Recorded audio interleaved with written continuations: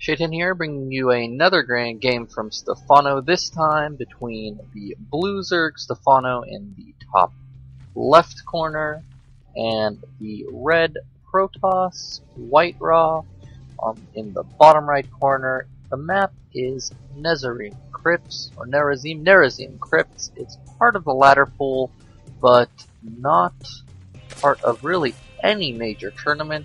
It's an interesting map. The natural is fairly easy to wall off and defend in the early game. You can see that the rocks are here narrowing the choke, so you can do a forge fast expansion as a Protoss player fairly easily.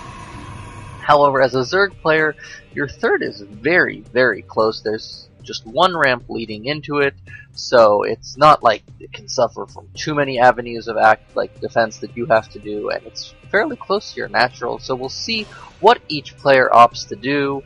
White-Ra opting for an in-base first pylon, so it doesn't look like he's going for a forge fast expand. I'm kind of curious why not. The map architecture really seems to favor it, but we'll see. Maybe White-Ra has something special planned for us. Stephano, meanwhile, is up to 14 drones. We'll see if he makes the 15th on what he's going to go for, whether it is a early spawning, or whether it's a spawning pool first or a hatchery first. He is up to 15 drones. It looks like he's going to go for the spawning pool first, just to be absolutely safe against any sort of cannon shenanigans. This is a blizzard map, so of course there are no neutral supply depots here, which means you can do I think it would be a 3 pylon block of this ramp, might be even only 2, but we'll see.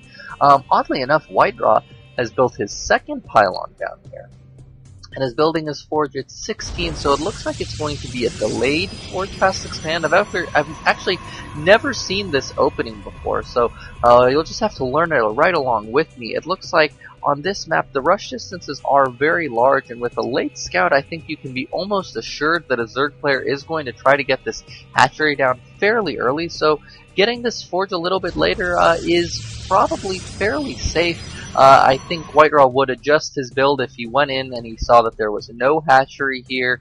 If he saw instead that there was a pool already done with maybe metabolic speed upgrading, he wouldn't drop the Nexus first. He'd probably have waited, dropped this photon cannon, and maybe walled off completely here just to be absolutely safe against any sort of Zergling attack. But Stephano has opted for the macro game, so White-Ra can feel comfortable dropping this Nexus. It isn't too far behind his opponents, only about 20 in-game seconds, so he should feel pretty comfortable with his own build. And I was talking about this third base that is very easy for a Zerg player to take. We do see Stephano is actually getting prepared to take it right now. This is more in line with what the current metagame is in PvZ, where you see that players opt for the very, very early third base with only about 25 food maximum, pretty much. Interestingly enough, though, Stephano doesn't know what White-Ra has. He just knows that he is in this bottom right corner. He doesn't know if he's going for a forge fast expansion. He could be 4-gating for all he knows, and yet he is taking this very, very fast third. If White-Ra 4-gated in about 45 seconds, a little bit longer actually, there would be a massive influx of pressure from White-Ra, and I don't think that Stephano would hold, but I think it's pretty safe to assume that a forge fast expand, some type of early expand build, is really the go-to build as a Protoss player. So this expansion should be fairly safe, and we see that Stephano is being active with his early lings, making sure that this probe cannot drop a pylon, cannot do any sort of early cannon rush on this third base, which would shut it down, as Stephano really doesn't have all that many units to defend. So one thing that I've noted before with Stephano's play is he traditionally gets a pretty fast gas after he gets his first expansion and delays this third expansion until right about now, whereas we see this time it's going to finish about the time he would be dropping his third normally with that build. I'm curious to see what sort of, how much Stephano can power behind this build, if he's going to get up to almost ret levels of drones, or if he's going to continue to almost hold even with the Protoss player in economy, which is what I've noticed observing some of his earlier games. He should be dropping an Evo chamber very, very soon just to deal with a potential Stargate follow-up from the Protoss player, and we see that White-Ra is actually dropping a Stargate. He's positioned the Stargate right here. I'm not sure if a Zergling running up would see that or not. I know this Overlord, if it decided to come in, would be able to very easily spot the Stargate, but really with one Stargate, Stephano should be pretty safe. We see he has gotten 2 of his gases already. He's getting a third at his natural, and really, I think he should be dropping that Evo chamber very, very soon. Right now, a Stargate pressure or DTs, both of which are very popular follow-ups after this Forge Fast expand, can be devastating without the Spore Crawlers there to defend, and we do see that the Evolution Chamber is down, and it looks like White-Ra is going to be making Phoenixes out of his Stargate, probably just going to take some air control. He's going to be able to clear out any of these Overlords that are really out. We'll see what Stephano actually sees. He does see the wall off now, so he can be sure of what White-Ra is doing in terms of having this expansion. But really, White-Ra is going to be able to use these Phoenixes to clear out the Overlords here, probably this other one, if White-Ra can scout it, and then really develop into a different type of army. It's very hard for Phoenixes to actually win you the game because they don't hit ground. They can pick up stuff on the ground, but it's hard to pick up a hatchery. So without some type of ground army, there's really no way to win the game with Phoenixes if you just set your opponent back far enough to where your follow-up attack will be able to kill them.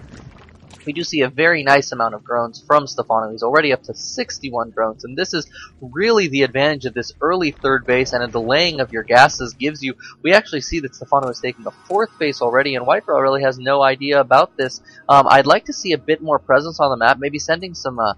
some probes around, because Stephano still does not have speed. He is getting some roaches. He's powering up, getting about 15 or 16 roaches with +1 missile attack and a Glial Red Constitution, so he should be prepared for any sort of pressure, gateway pressure, that would be hitting around 9 or 10 minutes. But once these Phoenixes pop out, which Stephano is again defended against with this Spore Crawler and the Queen, he should feel fairly comfortable droning up a little bit more.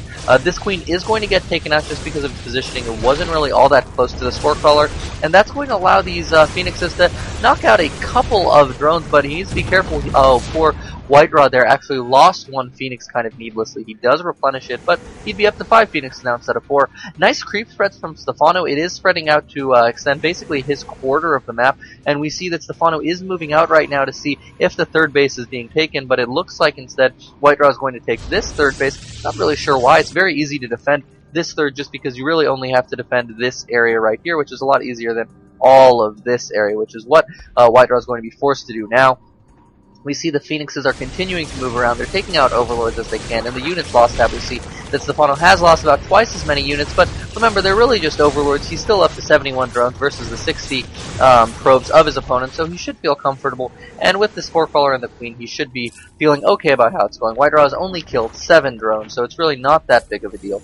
We do see that he's taken this third base, and Stephano really has no idea that it's there. I think he's preparing, he's expecting a third base here, and we see that the fourth base is now spotted by White-Ra. He's able to do a little bit of damage, but the 2 Spore Crawlers are going to drive him off. Stephano is getting a Spire, sorry. It's halfway done. We'll see. I would be expecting him to do some Corruptors just so he can take out the Phoenixes and then maybe do a quick switch over to Mutalisk to be able to harass the main natural and third of White-Ra, but we'll really see. There's a little bit of an engagement here. Stephano is going to end up losing basically all of his roaches if White-Ra recognizes it and engages. He is picking up a roach or 2, and he's now up to, it looks like, 7 Phoenixes, so he'll be able to do a significant amount of damage. But Stephano actually really has very little idea of what's going on in his base, and he's sort of going this blind spire just to be prepared for Colossi. He doesn't see any, which doesn't mean that White-Ra couldn't be hiding them, and he's actually built this Hydralisk then too. I think Stephano really needs to improve his scouting. There's really no reason not to get this Pneumatized Carapace and just go in and see what your opponent does, because Stephano fortunately is lucking onto the right build. He's making... Oh, I spoke too soon. He's making these Corruptors in anticipation of the Colossi that aren't there. But really, if he was scouting a little bit more thoroughly, he'd be able to recognize that really Hydra Roach is the appropriate response to this army, just because it's going to be able to rip through this gateway-heavy army with a little bit of immortal support, as the Hydralisks just do so much damage so quickly, and +2/+1 will be done for him very soon against the +1, +0 of White-Ra. White-Ra really, he's playing almost too passively. We see that he has, at a very nice economy, 77 probes against the 83 drones of Stephano, but really there's no oomph to his army. He just has these Phoenixes and the gateway units, but he needs some type of AoE to be able to deal with the swarm. Either, and this poor Immortal's probably going to get picked up, but he really needs Colossi or Templar in some way just to be able to deal with this army cost effectively. Because these roaches are supply inefficient, they rely on just sheer numbers to be able to power through any sort of army they run into. I think Stephano would actually feel would be pretty able to take a 5th base, or at least a macro hatchery somewhere would be nice. But it doesn't look like he's doing so, and he's actually doing fine on his macros. Resources are low, and he's able to maintain production almost constantly. We do see 25 roaches and 20 hydras basically engaging piecemeal, though. Hydras aren't really heading over. I don't like this engagement from Stephano. He's losing a lot of his units. He is able to take out a couple of the phoenixes. They're going to pick off this overseer, which is a little unfortunate, but he's able to whittle down the shields of the phoenixes, and it looks like Stephano is going to lose most of his army, but he's now rebuilding 17 roaches, 3 more hydralisks, so he'll be up to about 10 hydras, 13 or so roaches, and that should be more than enough to defeat the remaining army of White-Ra. White-Ra, on the other hand, is floating up to about 800 minerals, and it looks like he actually has the ability to warp in, but he's just a little bit low on gas, it appears, because he's only mining. No, he's mining from the 3 gases. It's a little bit odd. We see another engagement right now. The Phoenixes are continuing to get picked off. They aren't that effective against the Corruptors, just because the Corruptors are armored and the Phoenix do extra damage against light, and it looks like Stephano, if not going to be able to break through White-Ra's army with this attack, it looks like the next one will be effective and in breaking White-Ra. And I think once White-Ra loses this 3rd base, he's going to be forced to GG. In the meantime, we see that Stephano is taking a 5th base right here and a macro hatchery going down at the 3rd, so he's going to be prepared for the follow-up. I'd like for him to drop some sort of infestation pit just to be prepared for the late game, just in case somehow White-Ra can't hold it off, and just like that, the infestation pit goes down. He's getting +1 flyer attacks, just so these Corruptors are more than prepared for dealing with any sort of Phoenixes, and I think White-Ra really needs Colossi just for this reason. He'd be able to rip through this Hydraless army of Stephano, but alas, the Colossi are not there. He doesn't even have the Robo Bay up, so it looks like Stephano is going to take this Nexus out very, very quickly, defeat the army, and that should be GG from White-Ra. Really, White-Ra just made a bit of a blunder in not taking up to any sort of AoE against the army of his opponent very quickly, and really Stephano was able to capitalize on that. And if we look right now, just sort of to point out, Stephano still has no idea what White-Ra has in his base, and I can't help but to think that he just got a little lucky in that his opponent did not go for the Colossus, because a Colossus army would be able to deal with the heavy Roach Hydra army very, very effectively. But fortunately, Stephano was able to come away with the win.